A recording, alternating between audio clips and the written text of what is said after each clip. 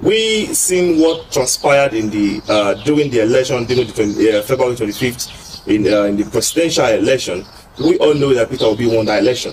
Even the opposition, though, they have confirmed it that Peter Obi won the election. No. It is confirmed that Peter Obi won the election, according to one Benjamin Mayor. He said the resolve to get back LP's mandate is not just about Peter Obi, but numerous Nigerians who want things to be right. In other words, he said the fight is not Obi's alone. The fight to regain this mandate is by the generality of Nigeria who believe something went wrong. He went on to say this is not a land dispute case, but a constitutional matter. Again, he emphasized on the need for everyone who will be declared winner to get 25% in Abuja FCT and 25% in 24 states, other states of the Federation. Again, like you have heard before, FCT may not be a state, and the president is like the governor, even though the FCT has a minister. The minister of FCT is appointed by the president. So for you to be a governor of FCT, you have to be voted by the people of FCT. Or how can you govern a place that you are not even 25% accepted by the people? Mayor also talked about the said forfeiture on drug-related matters by Tinubu. Having such record, he is not even qualified to contest at the first place, he said. The third point he raised was concerning the conduct of the election against the rules. INEC even went against his own rules and the electoral law as provided. Having considered all this, he concluded that Peter Obi won the election. Peter Obi won 19 states and probably got 25 in more than 24 states. But according to him, the law will be left to see to that.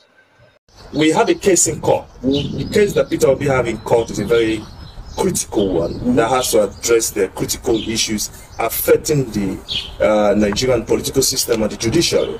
Like you rightly ask, it's not Peter Obi that is in court. It's Nigerians, the entire Nigerian obedient movement that is in court. So Peter Obi is just like somebody who is representing us, and we will do all possible best for us to support him to achieve that. And the case we have in court is not just a land dispute case. It has to do with the Constitution. We have a case where the major issues and the real issues on that petition has to do with the 25% in Abuja, which the Constitution rightly spread out and said, for you to become a president of the Federal Republic of Nigeria, you have to meet up with certain requirement, which is a 2/3 of the whole 36 state, not just the 36 state. That means you also have to have 25% at the FCT. And I will explain why the FCT is a bone of contention. Because the FCT doesn't have a governor, and FCT is a state by law. So if FCT is a state and doesn't have a governor, which means the president automatically become the governor of the state, which is governor who. Well, FCT has a minister. He has a minister. The minister is not the governor. That means the minister is going to be appointed by the president. That means the president is governing the FCT through the minister. So if you want to govern a people and you have you have not been elected by the people, that means I should permit me to say that is like a dictatorship. Thank you very much. We have three major petition, rather three issues that is included in that petition. One, it states that Tinubu drug cakes in the US, which where he forfeited almost $460,000 to the US government because he was arrested and charged for being a heroin dealer. That is for that. That means automatically he's not allowed to contest for the office of the president of Nigeria.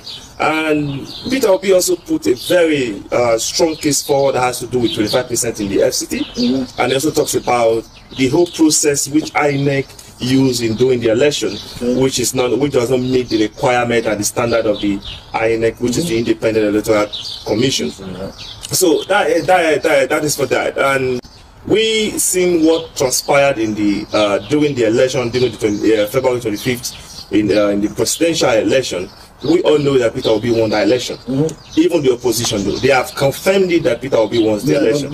You might not know because I can say because of your profession, you will not be able to attest to that. But I am telling you, as a person that I was there, and I can tell you what actually happened. You were there on ground. I was there on ground, live and direct. I can tell you, Peter Obi won in 19 states.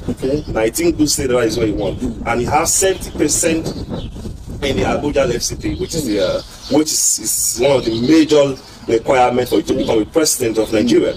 So we're putting all this together. It would be uncalled for, rather aberration for somebody who hasn't even met up the requirement, who is not even qualified to contest the office of the president of Nigeria to be declared as a winner. Why was he at the first place? Why was he allowed to contest when you guys knew about the Iran case, like you were claiming?